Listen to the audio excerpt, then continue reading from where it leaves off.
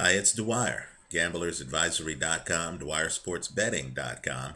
Look us up in the sports section on Roku, Dwyer Boxing, and other sports news.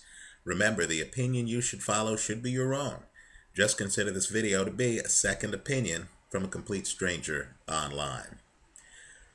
Well, Marcus Maidana is to fight Adrien the Problem Broner. I like Broner in the fight. Let's talk about it. Now, in my opinion, styles make fights.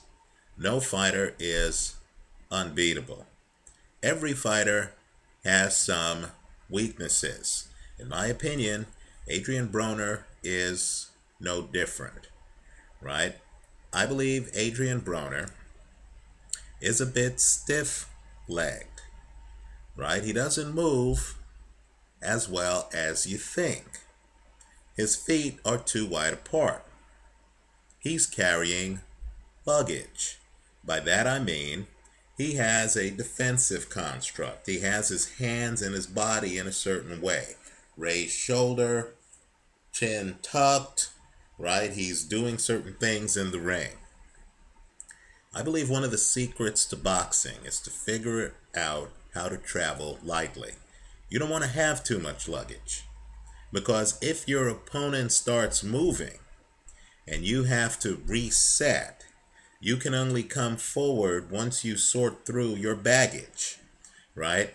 Then an opponent can simply outmove you and outjab you, especially if that opponent has enough defense to fend off your charges once you catch up to him. Now, Broner is coming off of a split decision against Paulie Malignaggi on a night that was not Malignaggi's best night. In other words, if the Malignaggi who beat Shevchenko had shown up that night, Broner could well have a loss on his record. That kind of fighter who can stay outside, force Broner with his stiff legs spread wide apart to literally try to hopscotch over to him, while trying to keep his stance and his baggage in order, right? That kind of opponent, George Groves against James DeGale. Put another way, a fighter very much like Broner, in my opinion, was Kelly the Ghost Pavlik, right? Big time power, had his feet a bit wide apart, had his legs a bit stiff. You saw what happened when he faced Bernard Hopkins, more mobile, and Sergio Martinez, more mobile, right? That kind of fighter would give Broner all he can handle. Fortunately for Broner, he's not fighting that kind of fighter. He's fighting Marcus Maidana. Now, Maidana has had one of boxing's historical makeovers at the hands of one of the best trainers in the sport, Robert Garcia, right? The Maidana of 2009 no longer exists. This is a new Maidana who actually slips punches, right? Who actually comes in a side profile, who actually triples the jab, right? This is a boxing Maidana. Here's the problem. What I've found is that you can give a fighter a new style. But as Mike Tyson famously said, everyone has a plan until they get hit in the mouth, right? Whenever the bullets start flying, Marcus Maidana sometimes will revert to old Marcus Maidana. You notice it in fights against Josecito Lopez and Soto Karass, where, particularly the Soto Karass fight, where there are times where Maidana and Karass actually exchange words, right? There are times where it looks like guys are hitting after breaks, right? Marcus Maidana gets caught up in the moment. He's not the kind of guy who gets hit in the mouth and then says, you know, I'm going to stick to my plan. I'm going to respond by moving away, shooting a jab, keeping distance. That's not Marcus Maidana. He gets hit in the mouth. He wants to hit you back in the mouth. He gets caught up in the moment. Now, Adrien Broner is a guy who, when he fought Paulie Malignaggi, he was talking to him. Right? Broner, of course, is a bit outside the lines in pre-fight promotions. Things get heated. Then in the ring, Broner is a talker, right? He's a guy who gets under your skin, right? Understand, this is different than other guys, right? Other guys will beat the daylights out of you, but will do so silently. Not Broner. He's talking to you in the middle of the action. Now, Marcus Maidana, in my opinion, doesn't have the mobility to fight a Paulie Malignaggi type of fight. He's not a stick and mover behind a jab, right? So I believe Marcus Maidana is going to find himself in close quarters with Adrien Broner. One of the secrets to Adrien Broner is that he, simply put, is one of the best defensive fighters in the game.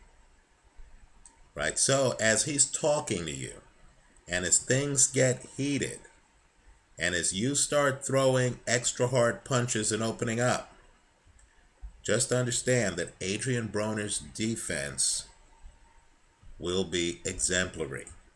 He'll be blocking your shots. No matter how much trash talk there is, Broner will be blocking what you throw up close and will be countering you. Right? Broner is a guy who, quite frankly, there could be a war going on over his shoulder. And Broner is that level-headed guy who, in the middle of chaos, is able to operate. I don't believe Marcus Maidana is. The way I see this fight happening is Maidana trying to overpower Broner. Understand, fighting Broner is counterintuitive. You run up to him like Tony DeMarco did. You say, I'm just going to overwhelm this guy with big punches. Right? You try to elbow and muscle him. Right? Whether it's in the middle of the ring or on the side of the ring. And you're actually playing into Broner's game. Broner wants you running into his shoulder. He wants you going for broke. He wants you loading up on punches. He's a counterpuncher. He wants you to be silly enough to be throwing punches so he can counter you. And he wants you to be in front of him. What he doesn't want is you to be flicking a jab outside and then moving away from him. He needs for you to sit down at the chessboard. He wants to play chess. He can't handle the guy who moves away, doesn't sit down, right? Is playing a different game, isn't up close, trading tit for tat, right? He needs for you to be up close. I believe Marcus Maidana is going to lose his cool. I believe he's going to get up close to Adrien Broner, and then he's going to find out that he's only one of the two punchers in this fight. Broner can bang, especially when you're not moving, right? I'm expecting Broner's defense to win the day. I'm expecting Maidana's defense to fall apart as this fight continues. If you look at Maidana's fights against Lopez and Soto Karass, you're going to see that both were close fights. Both Lopez and Soto Karass had their moments. Both Lopez and Soto Karass landed flush punches on Maidana. Now, when you look in an Adrien Broner fight, you're going to see entire fights where Adrien Broner barely gets touched. In other words, guys are punching him, but they're landing on shoulders, arms. They're landing on his luggage, right? His defensive construct. They're not landing flush on him. You don't see Broner fights where he suddenly has his head snapped back and he's getting hit and stuff like that. That's not who he is. He is a great defensive fighter when you're right in front of him. And defense, literally, in my opinion, is at least half the game. I think Adrien Broner beats Marcus Maidana. Let me also point out that when Maidana fought Devin Alexander, and I understand Alexander's a southpaw. I understand Alexander moved more in that fight than I'm expecting Broner to move in this fight. But understand, when they were in close, right, Maidana had a problem with Alexander's hand speed. Maidana had a problem with Alexander's boxing, right, his chess playing, right. I believe Maidana is going to have similar problems when he's up close with Adrien Broner, and I'm expecting him to be up close with Broner for most of this fight. Broner's not going to run. Also, don't be confused. I know Maidana likes to muscle guys over to the ropes, but boxing has different styles, different personalities. Understand that Adrien Broner is comfortable over by the ropes. With his back up against the ropes, Adrien Broner is like Floyd Mayweather. Guys with great defense, quite frankly, in the ring, don't care where they are. Also, up close, understand that Broner throws the shorter punches and has a very wicked uppercut. Also, between these two fighters, Adrien Broner, in my opinion, is the more accurate fighter. So I like Broner in this one. Marcus Maidana, of course, has a big punch and always has a puncher's chance in every fight. The hedge I recommend is Broner to win the fight, hedged with Maidana by KO.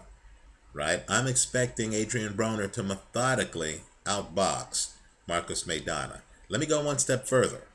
I know Maidana has a tough guy reputation. That's well earned. But understand, Maidana was down against Victor Ortiz.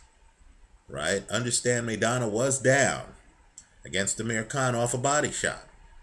Understand, another big secret with Adrien Broner is that Broner throws a withering, and I do mean withering, left hand to the body. Don't rule out the possibility that Broner is simply too skilled for Marcus Maidana.